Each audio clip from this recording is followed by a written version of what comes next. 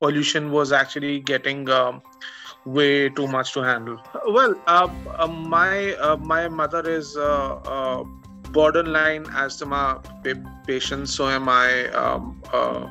Borderline asthma pa- patients. So yeah, there are few candidates for us, in our family for whom we need the air purifier. With the deteriorating quality of air that we have in our city, I think we would need an industrial level air purifier. The concern of these residents in the National Capital Region is backed by data from the Central Pollution Control Board. The CPCB found that the number of days when the air quality index regularly touched severe levels in November 2021 was the highest ever recorded. The forecast for the coming days is not great either, but just as the air outside is hazardous, indoor pollution often doesn't get the attention it deserves. Indoor air pollution is also a very important aspect which is largely, ignored. The outdoor quality, and in fact could be worse, 2 to 5 times worse, which is very commonly seen, and it could be even 100 times worse. It produces inflammation in the body, it reduces the immune system, more chances of infection, more chances of cancer development, more not only lungs but all over. The kidney, pancreas, stomach cancer, all those are more common. Even COVID infection has been found to be more in people who have been exposed to polluted areas like urban cities. COVID infection is less in the rural areas, but in urban areas all over the world you find that the COVID infection was more and more severe. So it really affects our immunity. Many diseases, respiratory wise, you've got chest infection, pneumonia, asthma, COPD, lung cancer, more risk of cardiac events, heart attacks, irregular heartbeats, arrhythmias, more chance of stroke, memory impairment, then loss of libido, preterm deliveries. So number of risks are there, and cancer of intestine, pancreas, kidney, stomach, they are all high. So it has a manifold effect actually. I think the kitchen has to be well ventilated. It should have a chimney if possible. Number 2, if somebody is smoking in the house, somebody who is a smoker should quit smoking, because it not only affects the smoker, but there is a high risk of passive smoking amongst the children with its some harmful effects. So quit smoking.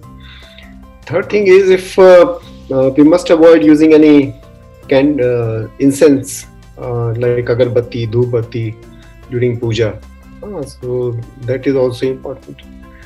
Fourthly, if there is a dampness somewhere in the house, like some old furniture or dampness, fungus over the wall, that should be cleaned properly. Use more of a vacuum rather than dusting, because then the particles are spread, remain suspended in the air for a long period of time. And there are plants which are available, indoor plants which can help in controlling the air pollution and give a pure air. So that is one thing. And some time of the day, if you can have the sunlight in your house, that would also help. So there are some simple measures. If the air quality, we should monitor the air quality. If the air quality is very poor outside, but then somebody who is has got underlying respiratory disease or cardiac disease, he should avoid venturing outside and avoid any strenuous exercises like running, jogging during this point of time. So check the air quality, and if when the air quality is good, AQI levels are very acceptable, then only go out and do vigorous exercises. You can do indoor yoga, that helps, breathing exercises.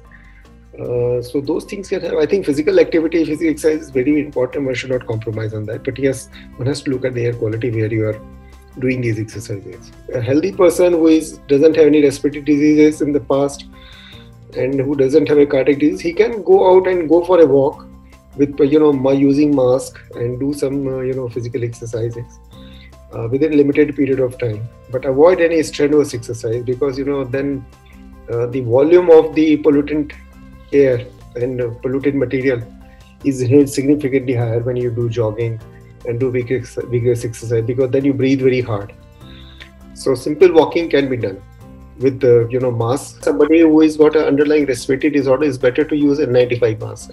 Okay, but otherwise for general public who do not have any underlying respiratory diseases, they can use ordinary triple layered mask, because filtration microparticles of less than 2 or 3 micron can be filtered only with an N95 mask. So those who are vulnerable, N95 mask, otherwise simple mask.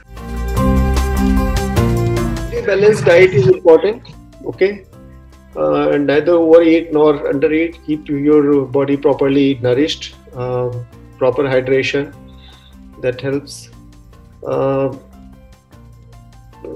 Age-old things like maybe tulsi, green teas, they can help. Nobody knows, but possibly they can help.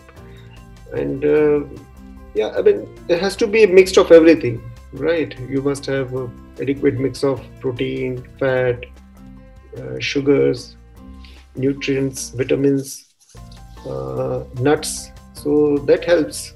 It is not a particular one single food that is going to help you. It's basically a balanced diet that helps. But yes, things like kahwa, maybe hot drinks, they would be preferable rather than the cold drinks, cold beverages, right? Something coming out of the food. So I think temperature control is more important. Avoid anything which is cold, which has a lot of smells, like very rich food which is smelling like tadka lagne samay jo chhonk lagta hai. So those kinds of things have to be avoided. Otherwise a balanced diet, normal balanced diet will do.